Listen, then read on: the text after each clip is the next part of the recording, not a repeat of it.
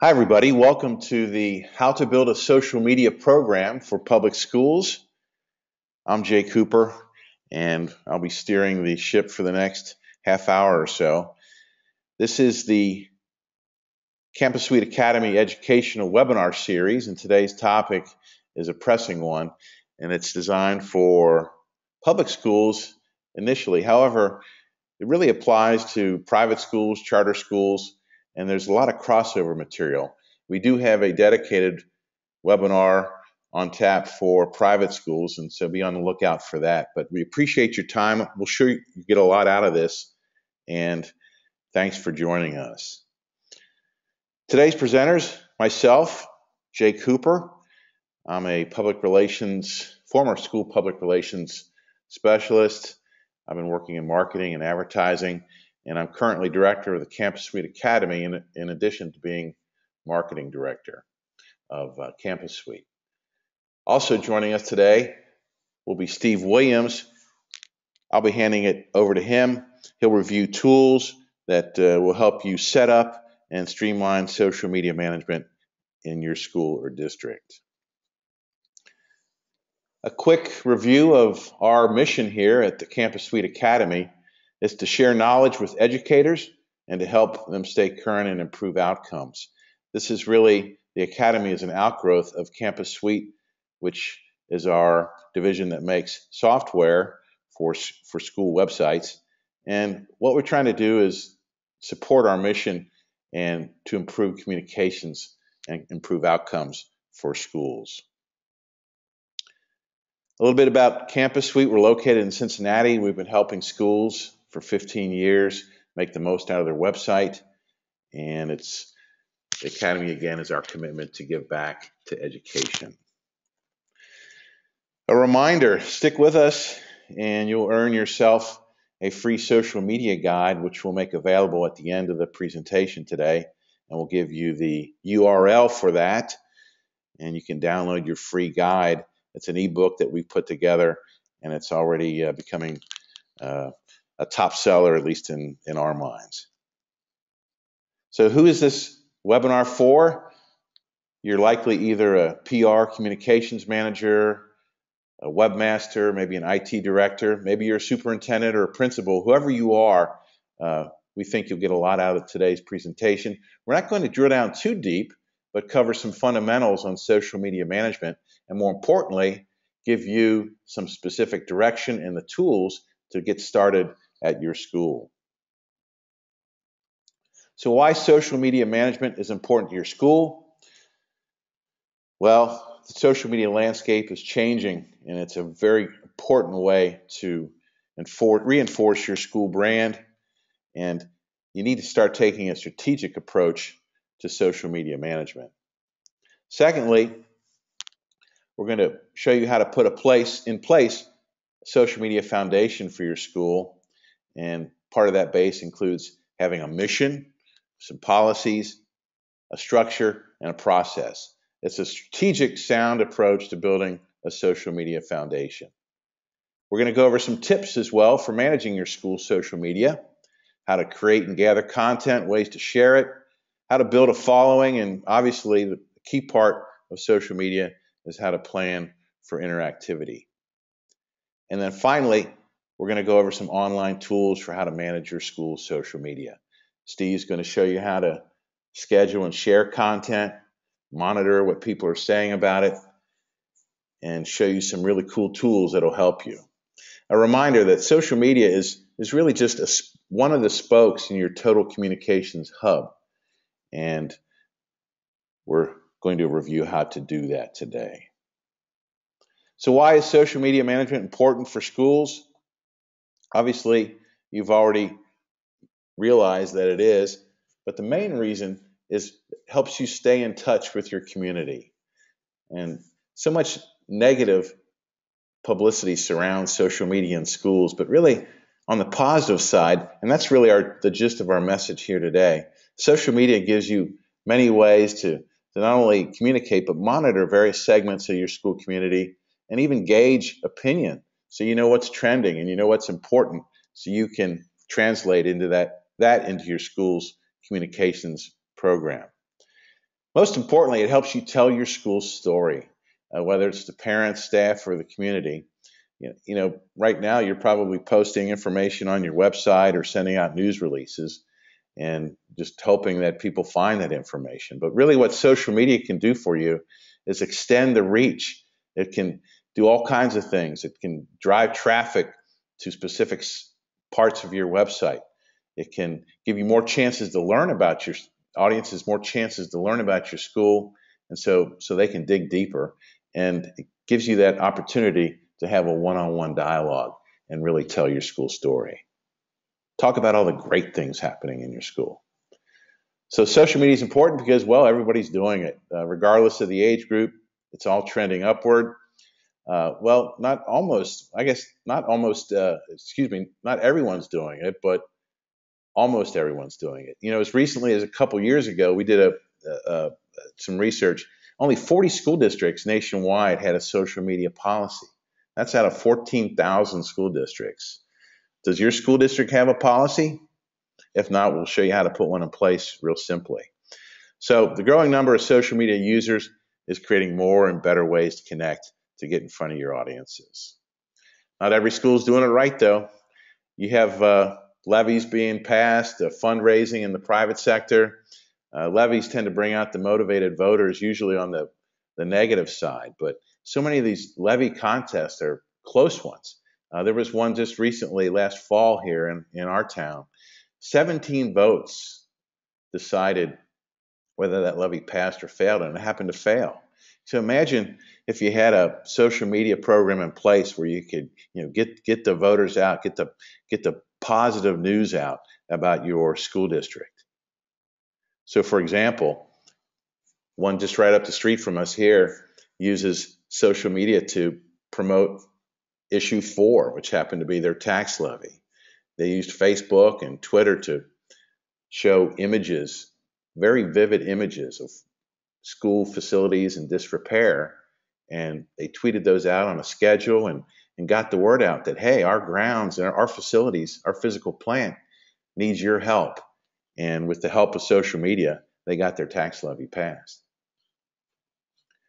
You can also show the softer side of your school. It's not just for pleased of the community necessarily, but here's one from a Michigan elementary school principal, Ben Gilpin, shows a glimpse into his style. He's got a blog, his own principal's blog. It can be a blog from the principal, superintendent, teachers, whoever, but social media is not just for the hard news. It can show the softer side of your school or district. Point is, your school district needs to get out in front of it. Some states are even mandating school boards implement a social media policy. And that's on the surface good, but you want to be able to maintain your own flexibility and discretion to write your own policy. Get out in front of it. Start social media now, sooner than later, and don't be at the mercy of bureaucrats to determine exactly how you put your social media program together. Social media gives you the opportunity to listen to your community. We all know that listening is a key part of the communications loop. What you learn from using social media will be just as great, if not more useful, than what you're putting out there. The biggest takeaway, by managing your social media at your school, you'll get closer to parents, staff, students, and really your entire community. It's parent engagement, guaranteed. It's all about the dialogue. Speaking of dialogue, I just want to remind you that in engagement, stay tuned. At the end of today's webinar, we'll give you directions on how to get a free download of an ebook that we put together on how to start your social media program. So, planning for a social media foundation for your school. There's 4 major elements: mission, structure, policies, and process. First order of business is to plan. Okay, you've got to plan your social media program and to articulate that with a mission. You got to identify exactly what those goals are. Here's an example of one we put together, and information like this. Actually, you can use this one if you'd like. It's in our ebook. Share content and create meaningful dialogue with parents, students, staff, and the community to improve communications and support the educational goals of the school. You're connecting to parents, students, staff, and the community. Secondly, make sure you have the people and the social media profiles in place. Who's in charge? Part of the beauty of social media is the capability for virtually anybody to contribute. But there needs to be someone, it's probably going to be a committee at your school, who's in charge. With my background, I'm all for having a senior ranking communications manager manage the process. But whoever it is, they should be passionate and reliable, someone that's going to manage the day-to-day process of social media. Be realistic, though, on expectations of the committee members, or if you're the person in charge, share the burden, if you will. You can even assign school leaders to write a blog article, give them several weeks or even months in advance to do that, and it takes the burden off of you. Are you going to have multiple social channels for each school, for example? We'd recommend that if you're in a 5, 7, multiple school district, you're probably going to want to have a social media channel for each one of those schools, obviously a district-wide one as well. The number of profiles that you set up, how you structure your program, all depends on you. You might have, for example, a superintendent might have a profile, a principal, an athletic director, your music director, the drama department. And as Steve will get into later, if you're not going to be committed to managing that profile, you might not want to have one in the first place. So, do you have a school blog? If you don't, you need one. All right, mission in hand, people and structure in place. You need some policies, right? So set a social media policy that reflects your school culture. Okay, you're going to enforce the policies set forth by your school. That'll be part of the social media manager's role. And make sure it's something you can live with and abide by. And there's plenty of guidelines already out there, and we can share those with you as well. There's no need to reinvent the wheel here. And of course, make sure you run it by your legal and HR departments to make sure you're not violating any current policies or laws. You got to get buy-in, so make sure everyone agrees. Here's an example of an acceptable use policy guideline that you can put right on your website. You capture everybody quickly and simply with an online form. And again, we've got an example of this in several examples of AUPs in our social media guide. Part of the policies will address how to set up the account, permissions, posting guidelines, privacy and decency issues, and then responding in social media. All right, mission structure policies in place. What's the process? Very simply, you're going to create content, you're going to share it, and you got a plan for interactivity. We've got some tips on how to manage your social media. First off, put your team together. First order of business is to get a working group together and make sure there's at least one teacher on it, someone from your IT group, of course. And it's not a bad idea to include a student as well. Make sure you got good representation, as I said before, across your schools, and make sure you got a champion in the process. Always be asking for ideas. Okay, here's an example of a page on a website where you're just soliciting your website viewers for content, a content request form. The crowdsourcing is what really makes social media, can make or break social media. It's a very successful element of social media by getting genuine content generated by the very viewers and readers who are participating. Scheduling your content is critical too. Use a social media content planner. Here's an example of a document created in Google Docs, and Steve will be getting into this in a little bit, but this, in conjunction with social media tools, enables you to schedule your school's content across the various social media channels. Frequency is very important in the social media world, and having a document like this helps you keep that content out there on a regular basis. Build a following, literally build a following. In email, you can put follow us in your emails and follow us links in your emails in prominent places. By building a following, we mean promote. That's what you need to do. You need to promote social media. And don't be bashful about promoting it either. On your website, place follow us buttons on your home page and other popular pages. You want to encourage sharing, placing links throughout your website, especially on the news and blog pages. And make sure your website is set up to be viewed on mobile devices. The number of people accessing websites on mobile devices, phones, and tablets continues to increase. Okay, so make sure that you can reach these people on the go. More and more people prefer to get their information and news on their portable devices, so be equipped to handle that. You have to plan for interaction as well. Another tip. In most cases, much of the buzz around social media seems to be on negative content, but make sure your policies address things like direct messaging and forbidden words, and make sure you have a plan in place to report incidents. Some more tips. Use hashtags to group subjects together. You might have a dance team or a levy promotion or a sports booster club.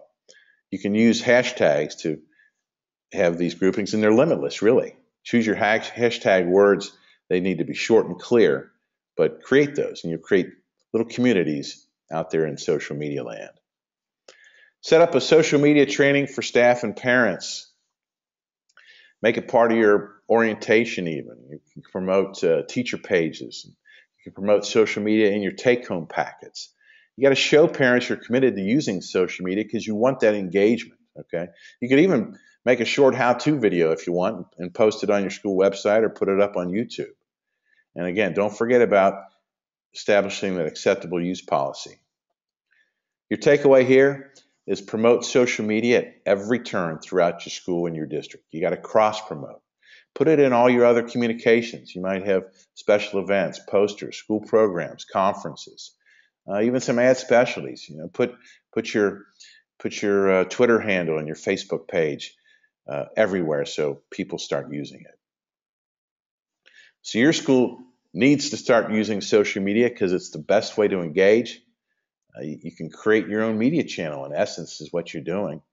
It can also be used for your own professional staff development by getting your staff and faculty fired up about better engaging their parents and each other, really. And most importantly, it's free. It's easy on the budget. Other than the resources of managing the program, there's very little outside costs, if any, associated with establishing social media. Okay, I'd like to remind you, hang in there. At the end of today's webinar, you'll have an opportunity to download a free ebook. And now I'd like to turn it over to Steve Williams. He's the co-founder of Campus Suite, and he's on a mission of helping schools stay current with web technology and communications. He's going to review some of the tools available to monitor, manage, and engage your school community through social media. Steve?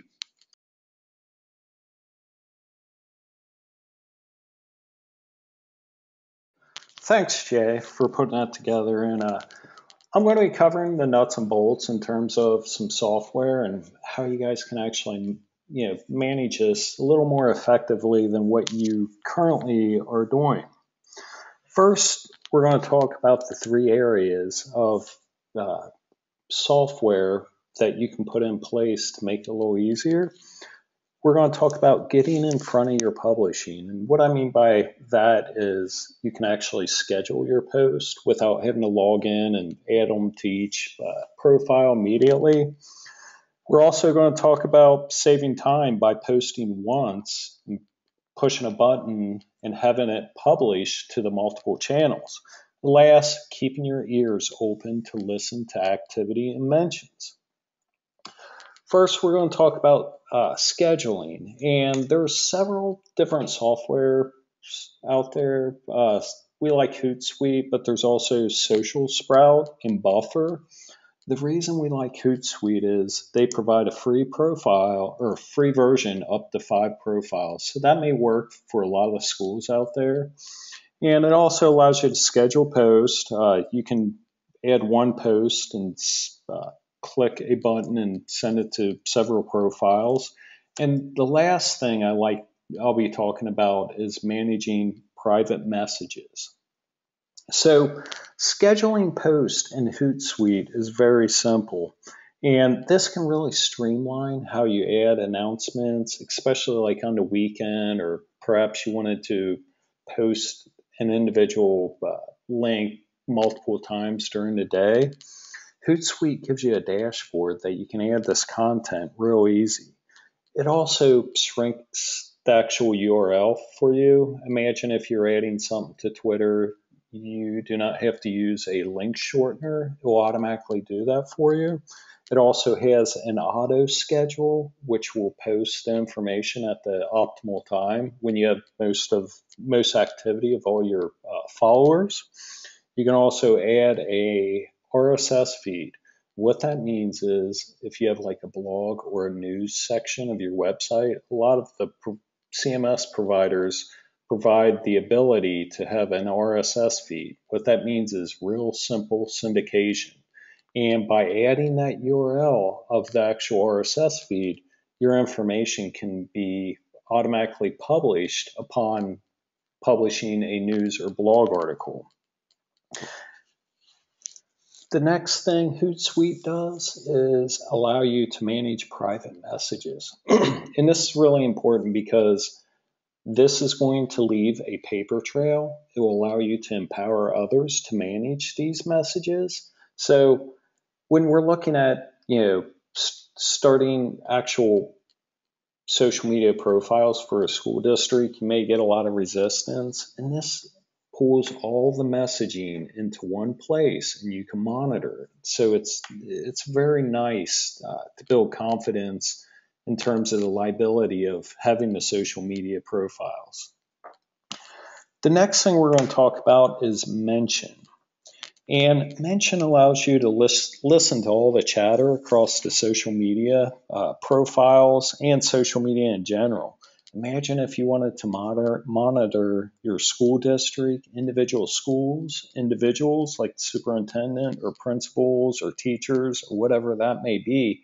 You can set up all of these keywords and it will notify you upon somebody posting that keyword in Facebook, Twitter, or other social media profiles. You can receive an immediate response via email.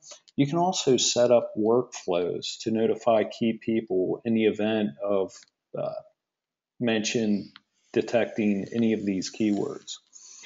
Another nice feature is it provides a nice little mobile app. It will send you push notifications upon these alerts as well.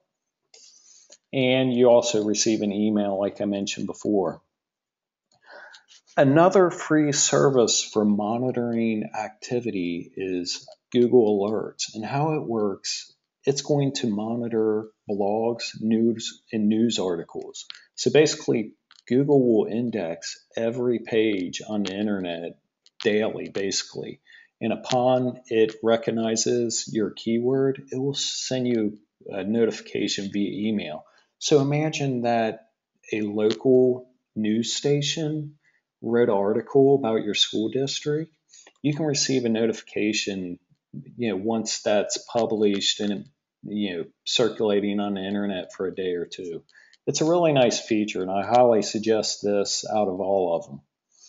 Last, we're going to talk about having a nice website that plays well with social media. And some of the key factors there are going to be responsive design, and that means your website will adapt to mobile devices. As Jay mentioned before, over 50% of the people that are in social media are using a mobile app. Therefore, if content from your website is being shared, you want an optimal experience for that. And that's what a mobile-friendly, responsive website will provide. In addition to that, it has to be easy to manage and empower people to add content, because your website's basically going to serve as a hub to sharing content throughout social media. So once again, as Jay mentioned, we are providing a free guide, and the URL is campsuite.com/social-media. It's 30 pages, and it's going to cover everything that we've covered today and provide a lot of links to great resources as well. We're going to leave that up just for a second, if we back that up, because we've had people say, "Hey, you flashed that download too quickly." So it's campussuite.com/social media, and if you get in a pinch, just go to the website and you can navigate to it. Okay, Steve, we do have some questions here. I'd like to. This one's from Laura, one of our participants. How frequently should we tweet?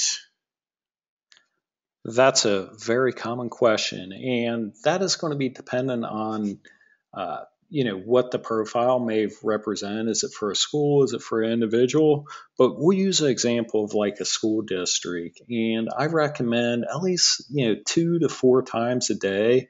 The optimal, based on statistics, is 6. And the one takeaway I just want to emphasize is it's very important to tweet multiple times of the same message because the lifespan of a tweet is like 8 minutes. Therefore, if you have an important announcement, you're going to use a product like Hootsuite and schedule that multiple times. And you can schedule the same message, up to 10 times, during the course of a week. So that would be my recommendations. And once again, at least 2 to 4 times. All right. Here's one from Zach, a question from Zach. How many profiles should we have in place at our school? Well, if you can't manage one profile effectively and maintain it, I don't recommend having any more over one. And I would start by the planning and determining how you wanted to set it up. And once again, our guide covers that as well. But I would start with the school district, then I'd perhaps trickle that to the individual schools. But I would really focus on the amount of fans and followers you were able to establish for these different profiles. And if you're not really utilizing social media currently, I would start with one. But a rule of thumb is I would start with the school district, I would trickle that down to the schools.